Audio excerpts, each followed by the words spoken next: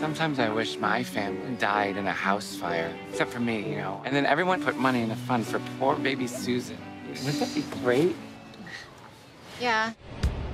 Is there anything else Kmart should know about you before we conclude this interview? I'm very creative, and I can do percentages in my head. I see you left the box unchecked for have you ever been convicted of a crime? And turn. Your father could never keep a job either.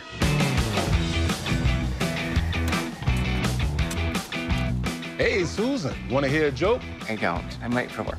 Where are you working now? Kind of all around, you know, party planning and, you know, things like that.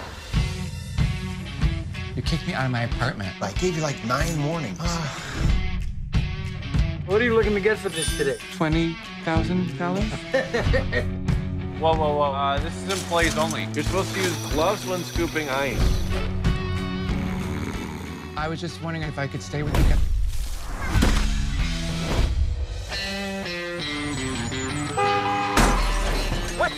What is wrong with it? I'm sorry, I got distracted, and next thing I know, I'm banging into the back of you. Oh, yeah, I know you want it. You work here? I own it.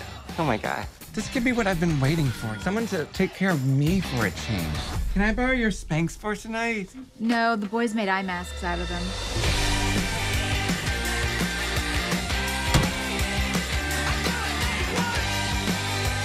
We're all going on a trip. We're taking you to Niagara Falls. Niagara Falls is on my vision board. You're not going.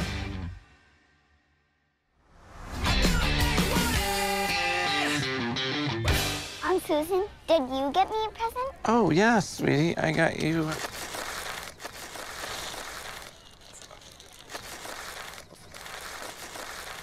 Here's some crazy glue. Cool. Yeah, go crazy.